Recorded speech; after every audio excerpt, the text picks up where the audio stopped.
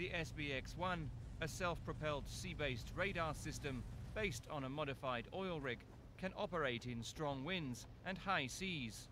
Larger than a football field, it measures 116 meters long, 73 meters wide, and 88 meters tall. It has a displacement of 50,000 tons, and its twin hulls are fitted with powerful thrusters.